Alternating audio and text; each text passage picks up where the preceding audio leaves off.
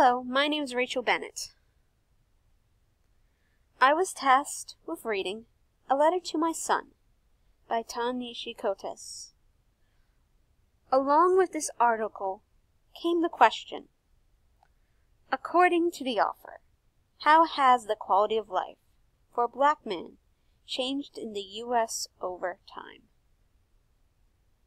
A Letter to My Son by Ta-Nehisi Coates is a letter from a father to his son about the hardships of being black, and no matter how the progress we made in civil rights, there are still underlying issues that have no progress.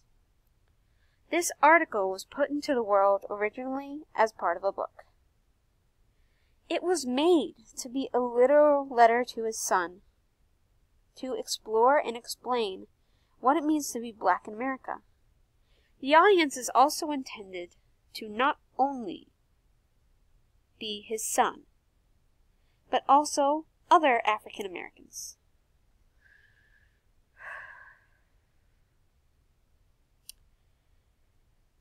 Coates begins this letter with recalling how he struggled to help his son after the killer of Michael Brown is not convicted of his crimes.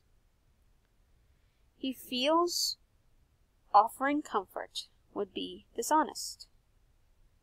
Instead, he tells his son the same thing his parents told him. He repeatedly recalls times where he was exposed to the reality of the world he lives in. First, he tells of when he was a child and the fear he saw in the people around him. It was a fear he didn't truly understand. He recalls seeing it in the older boys in his neighborhood, in his father, and even in the eyes of his grandmother. It was a fear he never truly understood until a gun was pointed at him. Coates recalls that moment as the first time he was awakened to the reality of the world around him. He then proceeds to his college years, attending Howard, a school in Washington, D.C. with a strong history of black Americans. He describes the school as if it is a paradise, how his teachers broke down the myths in his head and exposed the truth of the real world to him once again. Coates then transitions from the ideal of college to his adult life as a parent. He describes the day he went to a movie theater with his son. He recalls the anger he felt as seeing his son get pushed by a white woman, and his confrontation with that woman. A man who was also white stood up for that woman. And Coates tells the reader his thoughts at the man's threat to have him arrested. Coates uses the format of a letter to show his reader his experiences as a black man and to address the issues that affect both him and his son.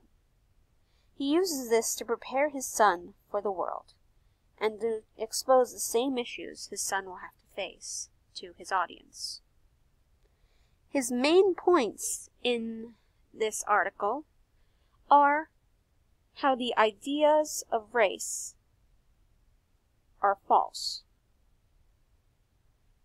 the dream,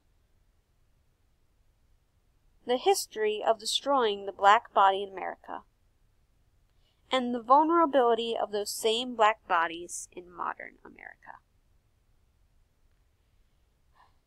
I have seen the dream all my life. It is perfect houses with nice lawns. It is Memorial Day cookouts, block associations, and driveways. The dream is tree houses and the Cub Scouts. And for so long I have wanted to escape into a dream, to fold my country over my head like a blanket. Coates. Coates first presents the dream as the way the white population of America lives. He remembers his longing for a life he had seen on TV, a life that belonged to little white boys, where the boys lived in suburban homes without fear that they could be shot or killed, a life of blueberry pies and barbecues, a life that was part of the dream, a life that he had longed for during childhood, and yet felt that he was denied because of the color of his skin. And knowing this, knowing that the dream persists by warring with the known world, I was sad for the host. I was sad for all those families. I was sad for my country, but above all, in that moment, I was sad for you. Coates. Coates presents the dream as a product of white supremacy in America. The dream rests on our backs, the bedding made from our bodies. Coates. This quote addresses his son, telling him that it is because of them and their struggle, and their ancestors' struggle, that the dream exists. The way he speaks and his choice of words make it seem as if those of the same race as he are excluded from being part of the dream. And it can make sense, as another way he interprets the dream is as the illusion of equality. Families, believing themselves white, were out on the streets. Infants, raised to be white, were bundled in strollers. And I was sad for these people, as much as I was sad for the host, and sad for all the people out there watching and reveling in my spacious hope. I realized then why I was sad. When the journalist asked me about my body, it was like she was asking me to awaken her from the most gorgeous dream. Coates recalls the realization he came to in his college years, while attending Howard. He saw how they were becoming a people and not just a race. He saw other college students living their lives without fear as he grew up, surrounded by. He saw kids playing frisbee in the park. He saw a cross-section of all people of the world throwing together and making it work. It wasn't people acting as stereotypes. It was people acting on what they had learned as they grew up. It was history and heritage.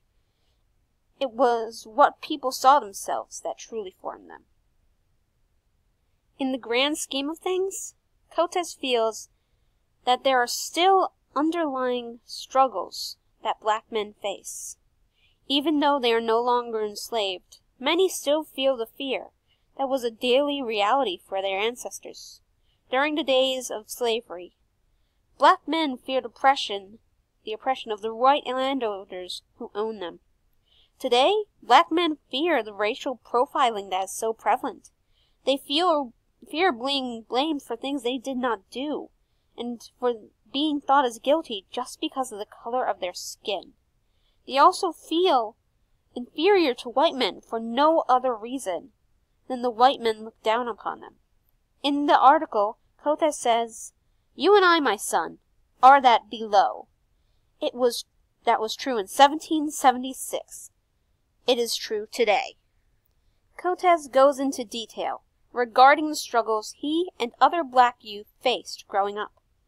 To be black in the Baltimore of my youth was to be naked before the elements of the world, before all the guns, fists, knives, crack, rape, and disease. The law did not protect us. Coates argues that the law did not protect him and others of his race when he was young. He was exposed to crime at such a young age without the law to protect them. There was no barrier for him from the harsh world, and he saw a lack of justice. He tells of different stages in his life and experience his son has also had. He tells us about how fear was present in his family members and how his father beat him as a form of punishment with the mindset of, if I don't do it, then the police will. He remembers how the older boys in his neighborhood would use their clothes as armor. The fear lived on in their practiced bop, their slouching denims, their big t-shirts, the calculated angle of their baseball caps, a catalog of behaviors and garments that enlisted to inspire the belief that these boys were in firm possession of everything they desired. Cotes. Those boys used the clothing as an armor against the world. Cotes uses this argument to show how vulnerable a black man still is in modern society. Thank you.